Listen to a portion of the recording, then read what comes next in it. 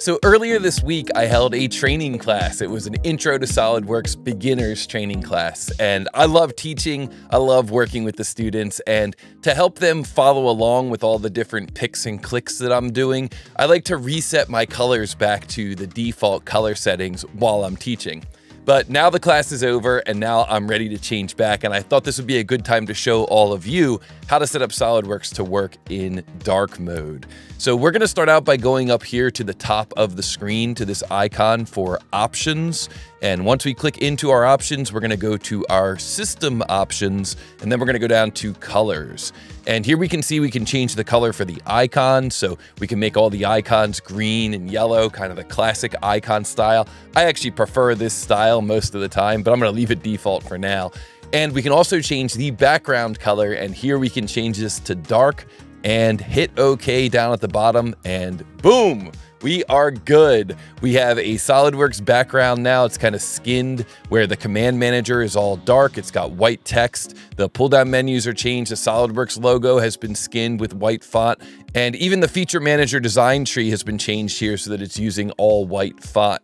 So that all looks good. The only problem is the actual graphics area in SolidWorks is still kind of using a lighter theme. Now we could adjust this by changing this option here, apply scene, and we could choose maybe a backdrop with a gray overhead light. That looks kind of good. It's kind of darker, a little bit more in line with our dark theme. But the problem is that if we change to a different document, or if we start a new document, we're not going to see that same theme. And the reason why is because changing the scene here is a template setting. So we would have to go through and change it in all of our templates, and we'd have to go through every model we currently have and make that setting there as well. And I really don't think that's what we want to do.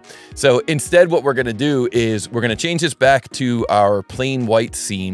And we're going to go to our options again. So once again, up top here to the options, once again, go into system options colors. And we're going to use this option down here. This is the option for gradient, top, bottom gradient colors as shown above. So top gradient color, bottom gradient color. So we're going to choose that option for gradient. This is a system option, which means it's going to affect all of our documents. So now all of our documents are going to be using a gradient background. And then for our gradient color, we'll set the top gradient to be maybe just a little bit darker there. And then we'll set the bottom gradient color to be, let's just go with black, all black. And so we hit OK. And boom, now we've got a dark theme for the user interface and a dark theme for the graphics background. If we switch to our bass guitar assembly, we see that that's using the dark theme. And if we choose new and choose a new template, we see that that is also using the dark theme.